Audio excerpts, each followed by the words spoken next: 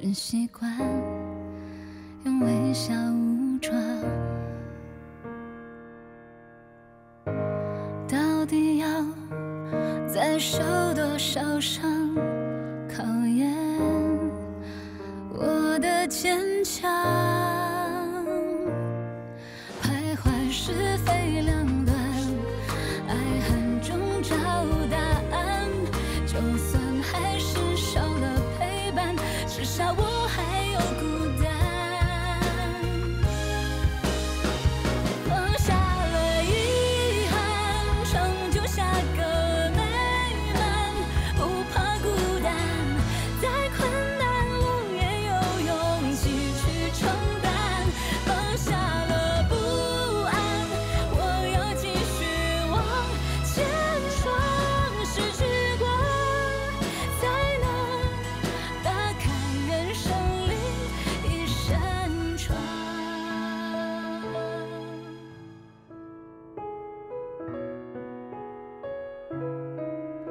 打开人生另一扇窗。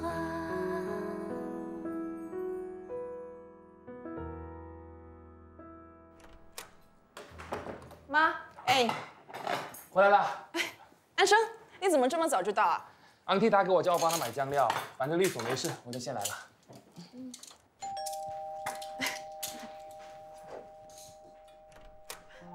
小姐，嗨，进来吧。安生， Hello， 安生，阿姨，我来了。来啦。哎，徐警官，莎莎，你们你们不要这样看我，我没叫他来，是他自己硬要跟来的。哦，我知道莎莎的父母已经不在了，阿姨，你现在是她唯一的亲人。这是我一点小小心意，感谢你一直以来对莎莎的照顾。这怎么好意思啊？哎，你就收下吧。那好，谢谢了。啊，你先坐一会儿，我再炒个菜就可以吃饭了。啊，好。还不去帮我阿姨？哦，我也去帮忙。嗯。喂，到底是什么状况？你不是不喜欢他的吗？他不管拒绝他多少次，他是死都不放弃。你就勉强接受了他？我当时想说跟他约会一次，他就会察觉我对他没有感觉，这样就会死心啊。结果呢？结果有了一次，就有第二次，总之就变成我们现在这个样子啦。给他一个机会吧，我看得出他对你是真心的。可惜我们现在的状况已经不是你想象的那么简单了。什么意思啊？莎莎怀孕了。嗯。和徐警官。嗯。那他们打算结婚吗？我也不知道。本来这可以是一件喜事，不过你也知道，莎莎不喜欢徐警官。她问我有什么意见，问我是不是应该把孩子拿掉，还是跟一个不喜欢的人结婚，还是当一个单亲妈妈。坦白说，我真的不知道应该怎么跟她说。其实到最后还是只能由当事人自己做出选择。你作为他的家人，只要默默陪在他身边，给他支持就好。她就像我妹妹一样，我一定会支持她的。对了，今天我妈妈叫你早一点来我家，不是为了酱料这么简单吧？她跟你说了什么？还不是那两句，我女儿昨晚又在你家过夜了，你们有没有什么长远计划之类的？她真的很长气啊。她是为你好，而且我觉得她说的也不是没有道理啊。我们是应该为我们的将来计划了。结婚？结婚也没什么不好啊，反正现在我们几乎每天都在一起。可是我真的很享受我们现在的生活方式。你不想啊？我不是不想结婚，我只是觉得我们现在事业上都需要适应和冲刺。你有新的律所，我也有新的老板，再加上我们在一起的时间也不到1年，我不想急着结婚。好吧，我不勉强你。生气啦？我是很想跟你结婚，但对我来说，没有什么比你开心来的更重要。等你准备好了，再答应我也不迟。嗯。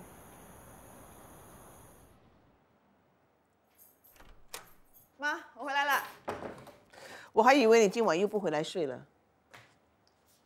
妈，我又不是每个晚上都不回来，我会在安生家过夜，也是为了公事啊。为什么你不干脆结婚呢？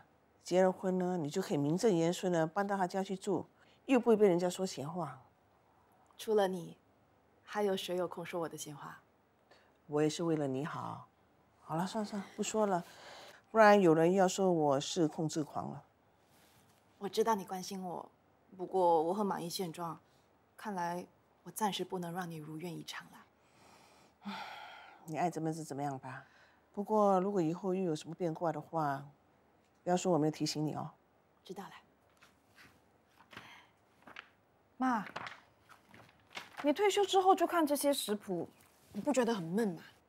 不会啊，我现在才发现原来烹饪这么有趣的。其实我们这一区还有其他的活动，你为什么不去参加？我都嫌没时间研究烹饪了，还参加什么活动啊？如果你参加这些活动，可能可以认识到一些新的朋友，说不定可以找到心仪的伴侣。我真的说不过你这大律师。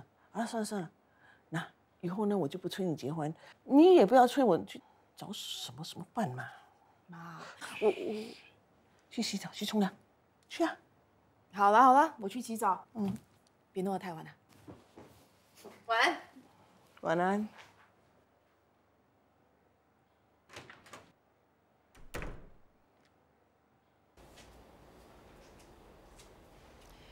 你可不可以告诉我整件事情的经过？律师阿姨，我刚才不是说过了吗？我当时太害怕，什么都不记得了。你一直这样逼我回想，我会很紧张，压力过大，那个叫什么 post traumatic stress disorder，PTSD，you know？ 你只要把你记得的告诉我就可以了。你去了哪里？做过了什么？见过什么人12点多，去朋友开了 bar 见朋友。既然你朋友在场，为什么不叫他帮你开车？开什么玩笑？你不知道车子是男人的老婆吗？谁会让别人碰自己的老婆啊？那天在酒吧，你喝了多少？喝多少有差别吗？重点是我以为我撞到的是动物，如果我知道是人的话，早就叫救护车啦。哎，我们家不是没钱赔，没有这个必要 hit and run，OK？ 还有，你是律师，应该比警察更聪明吧 ？Stop repeating the same old questions。当晚，如果你的饮酒量超标，对你是很不利的。请你来是帮我解决问题的，不是把问题丢回给我。如果你没有把握，直接跟我说，不要浪费我的时间。一堆比你有名气的律师等着帮我打官司啊！你呀，我不知道为什么我老爸请你来帮我。那个江俊伟根本就是社会败类，我不会帮他打官司的。你稍微忍一忍就过去了。忍一忍，我只是在帮你打工，出卖良知的事我不干。有那么严重吗？我只不过叫你。你不要再逼我了，你再逼我，我就跟你翻脸。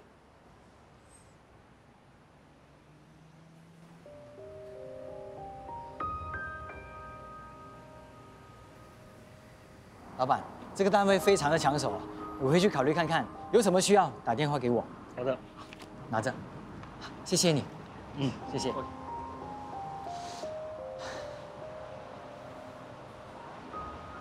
美琪，你怎么在这？好久不见。你不是在英国念书吗？怎么回来了？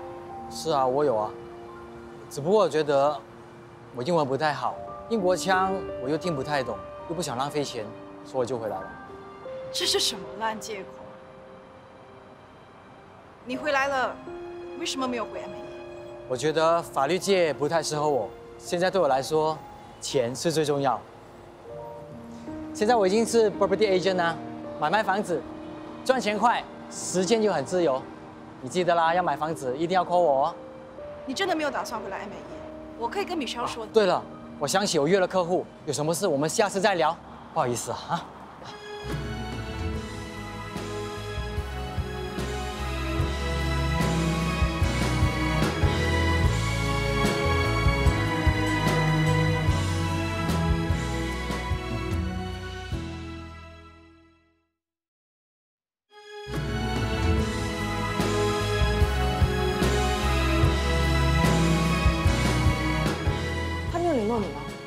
我从沙巴回来之后就再也没有见过他。当时他忙着办去英国的资料，每次打给我也是聊英国的事。我本来说要约他出来，结果他走了之后才联络我。才来啦！刚才啊，看你们牵手走进来啊，老实说啊，我一点都不觉得意外，就知道你们迟早会在一起的。其实我们从认识到现在，昂克利全程都有见证。我们结婚的时候一定请你当证婚人。你们要结婚了？什么时候？别听他乱说啊！切，还没敲定，不急，慢慢来，先吃。不如你叫中人去你律所工作。他不是很喜欢现在的工作吗？我总觉得他是因为我才会离开律所的。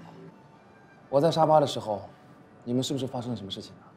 他做错了一些事情，我当场责备了他。我担心他是因为这样才会离开的。那你就太不了解他了，他不会把这些小事放在心上。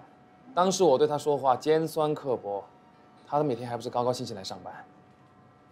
好了，不要再想了，快吃吧，菜都凉了。啊。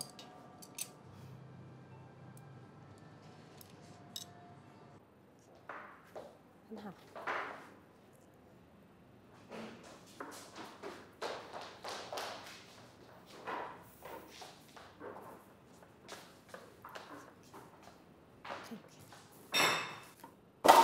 刘先生，慢慢来，别急，别急，别急。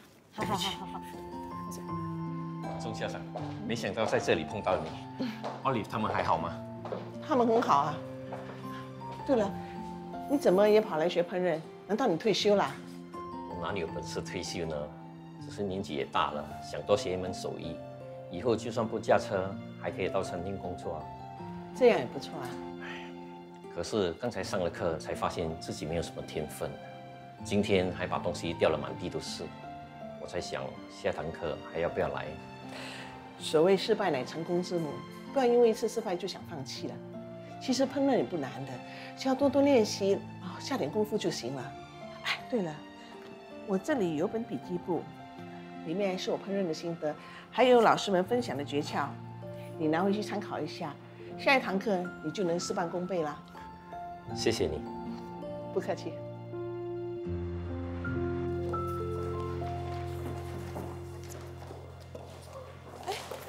发生什么事啊？美琪，你回来的正好，知不知道武家明在哪里？他有没有联络过你啊？没有啊，关他什么事啊？刚才有几个凶神恶煞的男人来找他，找不到人就开始捣乱。他们还说，如果他再不还钱的话，下次就上来泼汽油。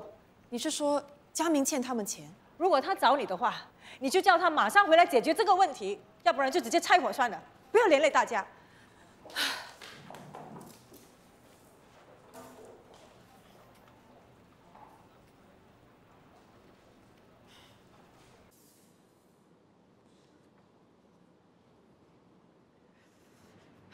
吴家明，你到底搞什么？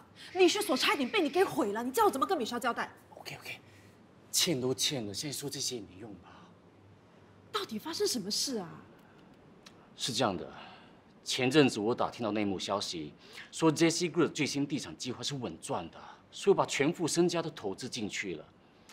谁知道计划突然告吹，我现在是分文不剩呢，我还欠江志远大笔钱呢。跟他什么关系啊？都是我不好，我为了讨好他，叫他一起投资，我害他现在也损失惨重了。可是你没有欠他钱啊。照法律来说，这样是没错的。问题是，他要我赔偿所有的损失啊！今天上律所当然肯定是他安排的。我现在连米歇尔的电话都不敢接了。你避开米歇尔有什么用啊？你打算怎么收拾这个残局？其实也不是没有办法解决的，问题就在于你愿不愿意帮忙而已嘛。那江志远呢是有开出条件，他说只要你肯答应接他儿子的 case， 我欠他债就一笔勾销了。免谈。喂，你之前不是帮过绍兴集团的 CEO 打赢类似的案子吗？所以江志远才指明让你出马。你不帮忙的话，他绝对不会放过我的。他到底是黑道还是生意人？这我们就不用管了。你就当做我曾经帮过你，就咬咬牙帮我打这场官司吧。那你这不只是帮我，你也在帮 M&E 耶。你也不想看到米歇尔的一毕生心血就这样子完蛋。闭嘴啊！给我考虑一下。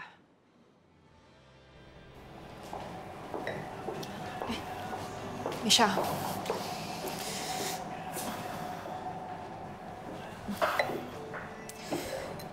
我找到了吴家明了。这一次他又要用什么理由来狡辩？他说，他有解决的办法。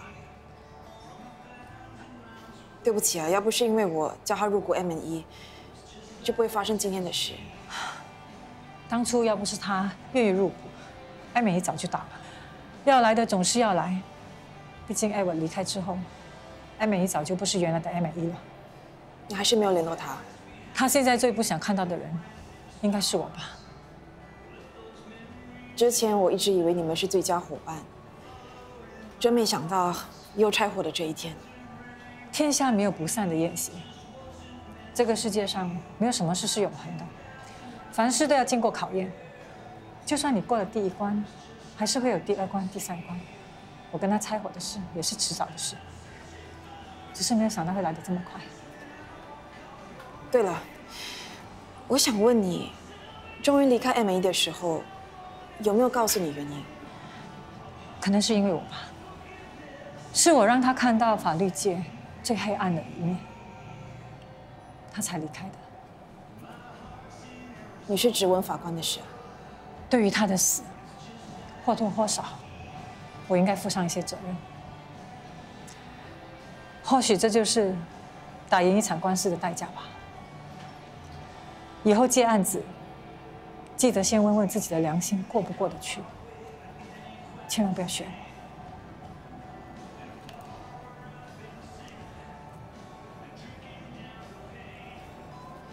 你说什么？你要我认罪 ？No way！ 有人可以证明事发前你离开了酒吧，录入监控系统也看到你撞到死者之后依然不顾而行，再加上警方在你车上找到跟这案子相吻合的撞击痕迹。你到底要说什么？我没时间听你废话一堆。我刚才所说的证据已足以让检方控告你肇事逃逸和意外导致他人死亡的2项重罪。你别无选择，你只能认罪求情，否则就会被判重刑。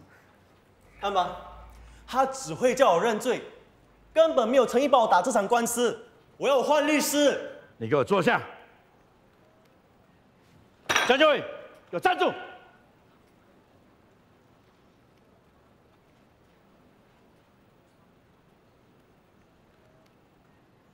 你要我儿子认罪，武家明当初不是这样跟我说的。江先生，我不知道武律师答应了你什么，不过我刚才所说的的确是最好的方法。我相信，如果你找其他的律师，他们也会给你一样的意见。如果我儿子认罪，有没有可能不用坐牢？这个问题我没有办法回答你。不过，根据以往的案例，最低刑期可以减至于1年甚至半年。不过，你的儿子必须要跟我合作，要不然我怎么努力帮他辩护也没有用。你尽量想办法把刑期减到最低。我儿子那边我会再劝他。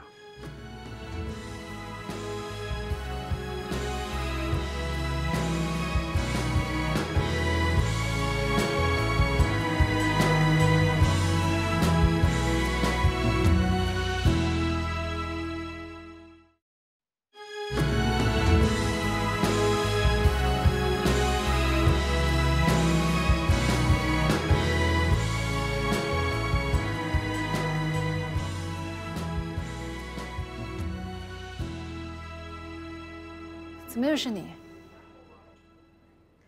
你们 M&E 现在是专做富豪的生意吗？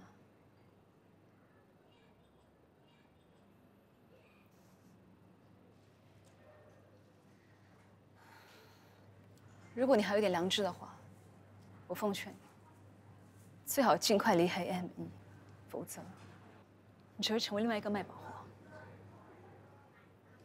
回去告诉那个女人，总有一天。我要他为他所做出的事情付出代价。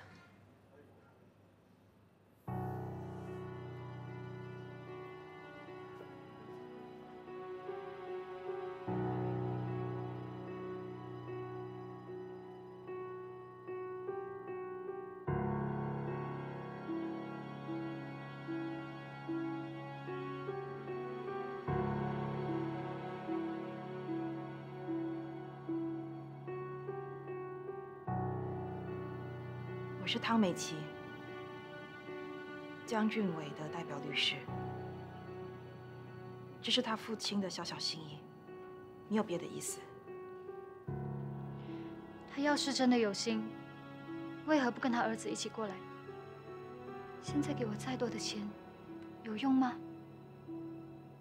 能换回我弟弟的性命吗？他知道你有一位患了生病的母亲，想帮你减轻一点负担。不必了，我不需要他们的施舍。你告诉他们，不是所有事情都可以用钱解决的。他家明明都是23岁，他撞死了人，就有富豪爸爸来帮他收拾烂摊子。那我弟呢？他为了这个家，一天打3份工，就算身体不舒服，他还是硬撑着去打工。结果却变成这样。你说，这样对他来说公平吗？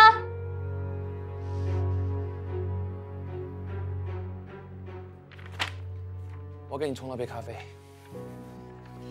安生，我问你，如果你手上有些证据对你的当事人是有利，可是证据一旦公开，就会对弱势的另外一方利益受损，你会怎么做啊？首先这些证据你是不是通过正当途径得到的？是。证据里面有没有造假的成分？没有。那我就想不到任何理由不把他们呈上去。作为律师，无论做什么选择，都要把当事人的利益放在第一位啊。可是现在，我连选择委托人的权利都没有，看来我真的不能欠人人情，不然好像怎么还也还不完。要不是为了救我，你现在也不用受这些委屈了。别这么说，最重要的是你现在没有事。我只是发发牢骚，你别放在心上。安生，你有没有做过这样的事情？什么事啊？违背自己良心的事。每天晚上在睡觉之前，我都会把不开心的事情从头脑里清空，所以就算遇到这种情况，我也忘记了。如果我能像你这样就好。协商？我没有听错吧？你的当事人酒后驾驶撞后逃，你凭什么来协商？他当晚的确离开了酒吧，可是没有证据证明他饮酒过量。就算他不是酒后驾驶，撞后逃却是铁证如山的事实。他一走了之，根本就证明他心虚。所以我的当事人承认鲁莽驾驶。汤律师，你越来越有 M&E 的风范了。坦白说，这整件事情责任不完完全全在我当事人身上。你上了法庭也未必胜券在握，何不成我们庭外和解？对于你们来说，打官司就是为了要赢。可是我跟你们不同，输，我也要帮死者讨回公道。我绝对不会跟罪犯妥协。如果你不妥协，受伤的很有可能是死者的家人。既然你这么有把握，那我们法庭上见。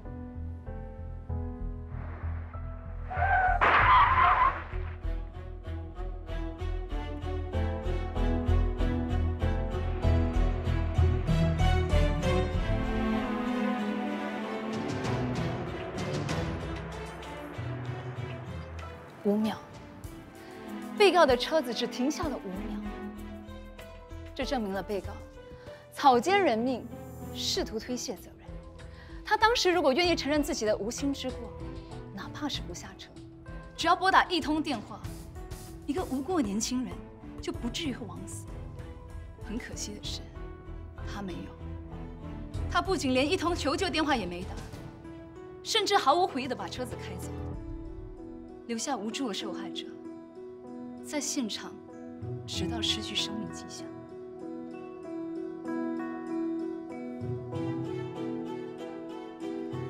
王小姐，请你大略说你家庭的背景。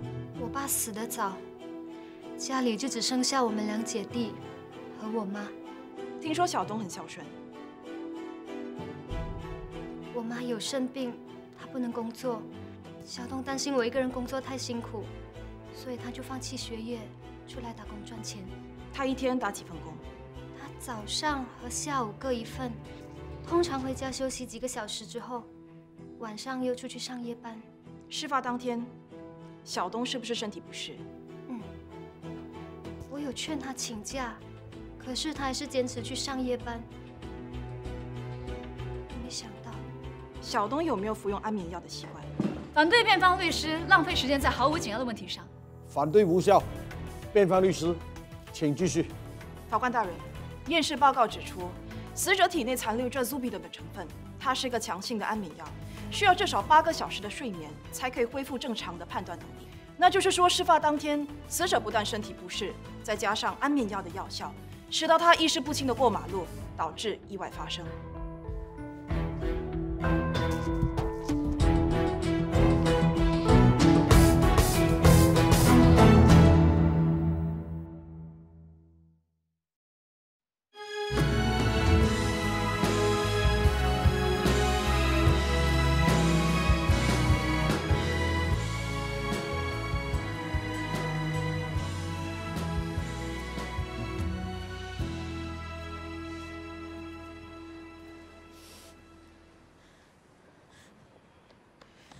你刚刚说的安眠药，是我偷偷放进小东的水里面的。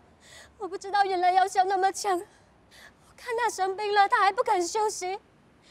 我想说他吃了安眠药一定会好好睡一觉的，没想到他还是强忍着睡意。是我害死我弟弟的，是我害死他的。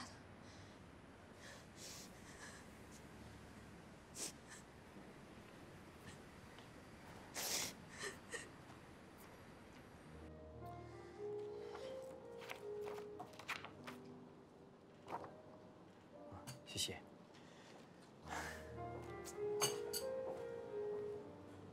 嗨，美琪，不好意思，我约了客人。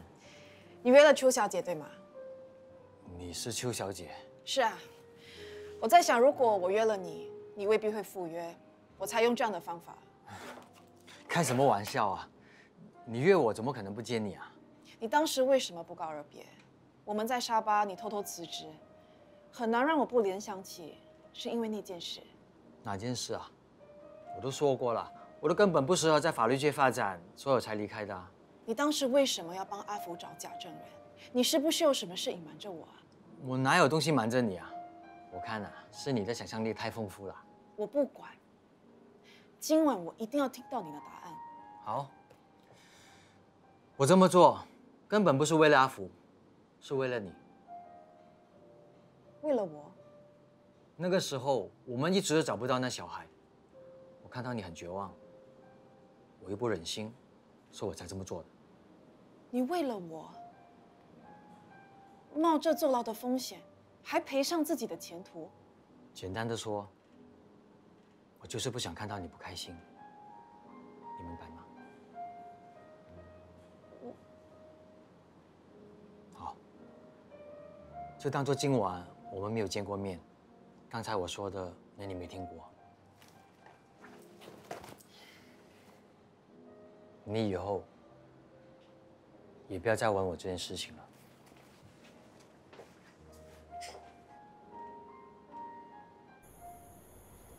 哎，美女律师，我们真有缘呐！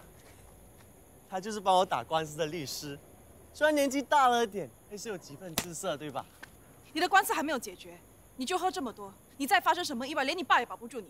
我爸保不住我有什么关系啊？他的钱保得住我就行啊！哎，他给我的钱啊，我包你2年都行啊！放手啊！那么多钞票，放手！我就不信你不心动。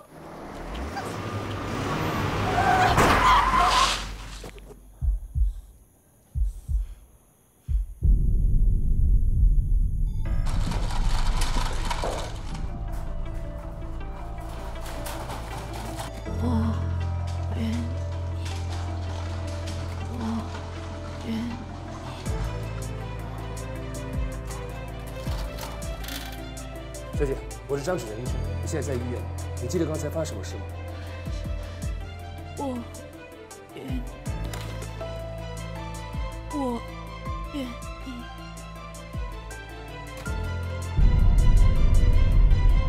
准备起飞，快！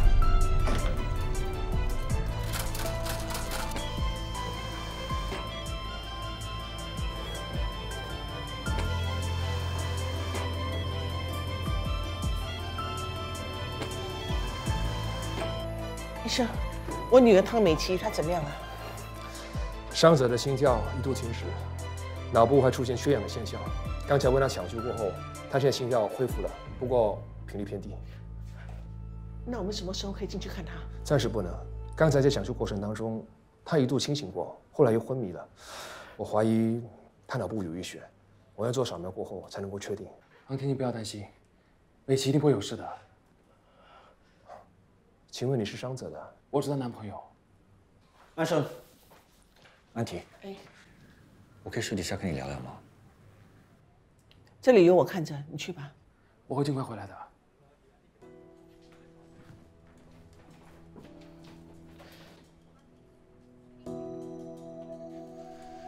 你是说美琪是因为案子才会被死者的家属报复的？我猜他的目标应该是那个撞死他弟弟的富家子。汤律师也只是刚好出现在那个地方，才会成了戴罪羔羊。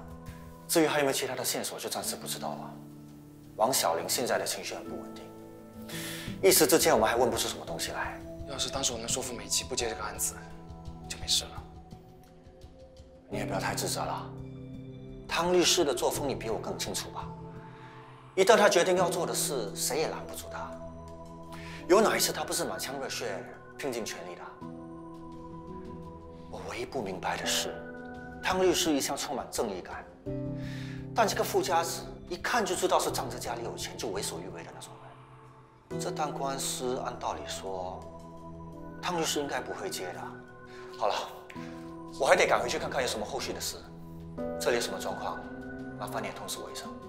保持联络，自己保重。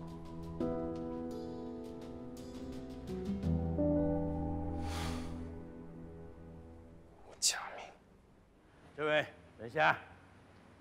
俊伟，俊伟，你给我站住！吴律师一知道你有事就赶过来了，最起码你跟人家说句谢谢吧。谢什么？他是帮我们打工的。吴律师，帮我告这些人无理扣留。哎，我差点被车撞死啊，还要被他们盘问一整个晚上，故意刁难我。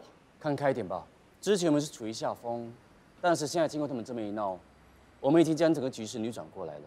只要你们能摆出一副同情家属的心情，不要跟他们计较的姿态，我相信可以在法官面前加分不少。但是我建议你，还是保持低调一点比较好。低调？你试试被人关一个晚上，再跟我讲低调？别闹了，这位，你没听见吴律师怎么说的吗？你们爱怎样就怎样吧。这位，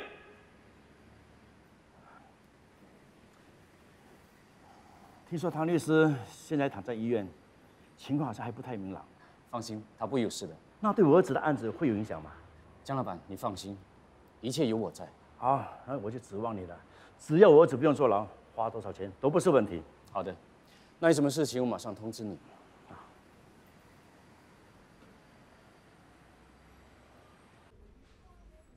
安婷，美琪的情况怎么样了？安生，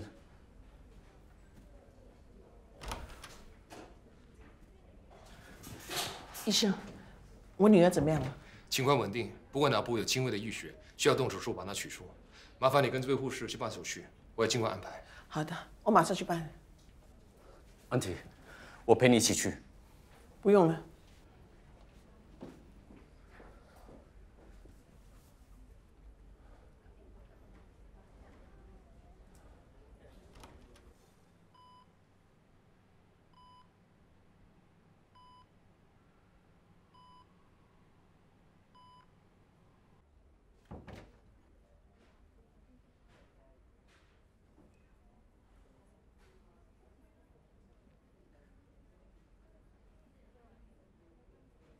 对不起，美琪会搞成这个样子，或多或少都跟我有关。我希望可以为他做点事。事情都已经发生了，说什么都无济于事。这半年他一直勉强自己做不想做的工作，从来不在我面前抱怨，怕我内疚。而你明知道他绝对对你有亏欠，还变本加厉、得寸进尺，造成了现在的局面。他欠你的，算是还清了吧？的确是我对不起他，医药费我会负责的。你先解决你的债务问题吧。其实我没欠江志远钱。你说什么？那天上来律所捣蛋的人是我安排的，我这么做纯粹让美琪帮我打官司。你这个卑鄙小人！你到底有没有良心这样骗美琪？她就是为了帮你才会躺在医院里。对不起，对不起有什么用？安生，你干嘛？安迪，你不要管我，让我替美琪好好教训她。你打她有什么用啊？难道你打了她，美琪就马上醒过来吗？这里是医院，有什么事好好说，为什么要动手啊？我跟她没什么说的，我不想再看到你，马上滚！滚！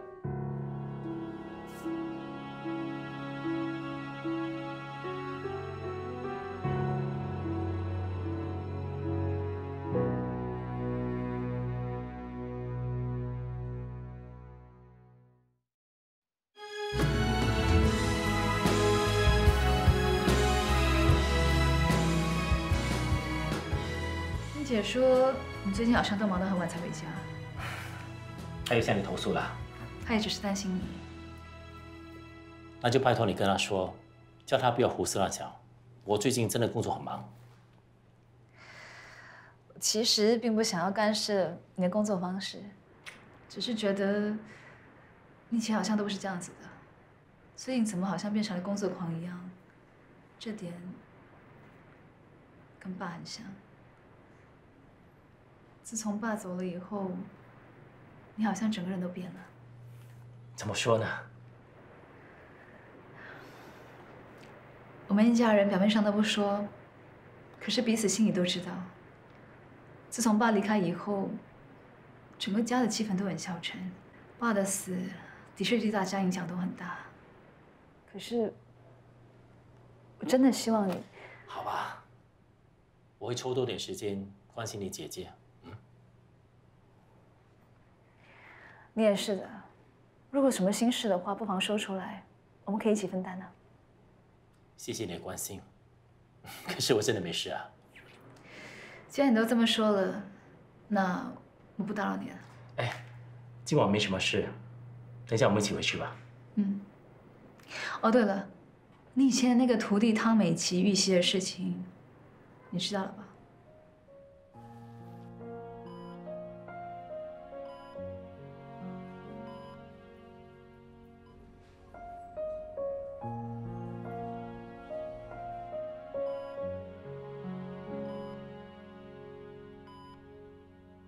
美琪这么坚强，她一定会醒过来的。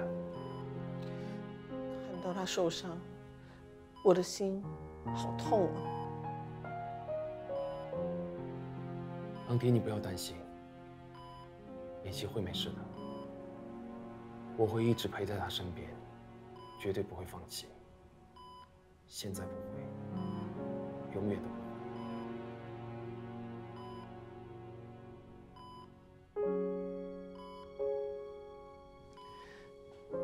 美琪，你听到了吗？安生对你情深意重，你千万不要辜负他。赶快好起来，知道吗？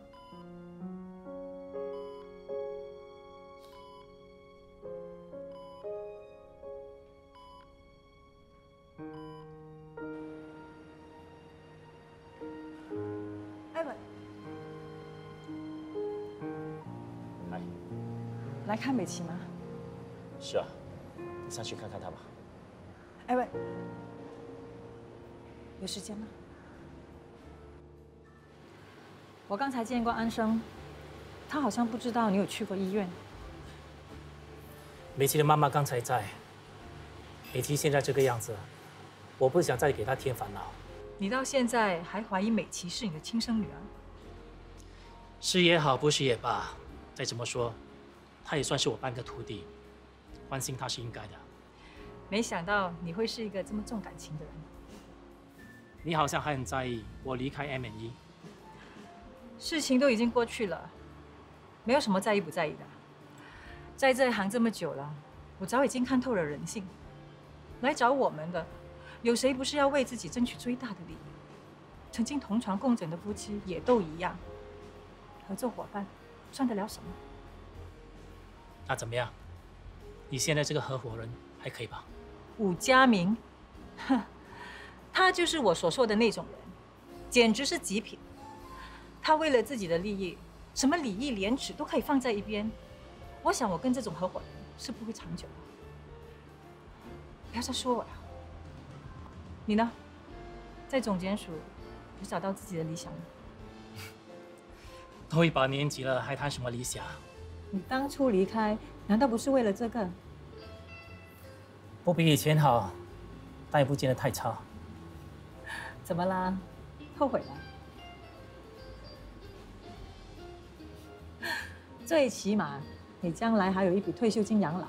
我想我未来的20年，也应该不会太大的起色了。现在只希望我儿子将来会比我更出息。是不是每一个父母都这样？一旦遇到不如意，就把全副的心思寄托在儿女身上，用他们的成功来掩盖自己的失败。你还是跟以前一样，张嘴不饶人。对于那些跳槽的人，我从来不会手下留情。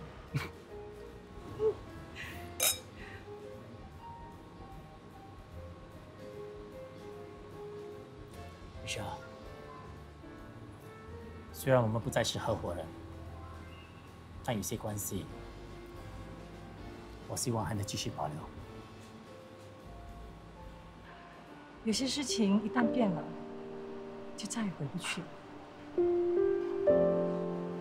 你慢慢喝，我先走了。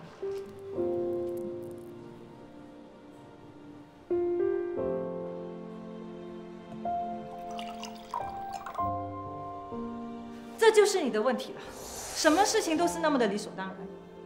你们男人每个是不是都是这么自私的？你变了。我一直都没变，变的是你。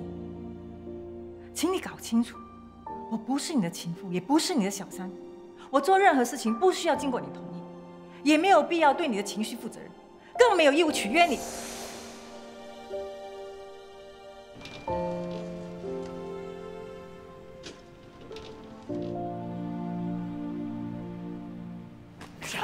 美香，我好想你。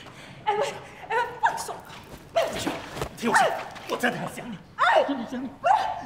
美香，你清醒点！先生，你们在干嘛？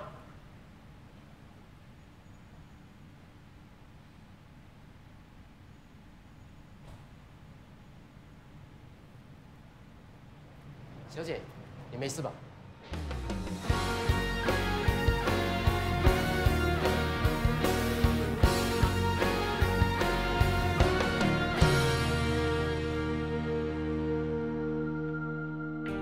每次失落后，谁来问候？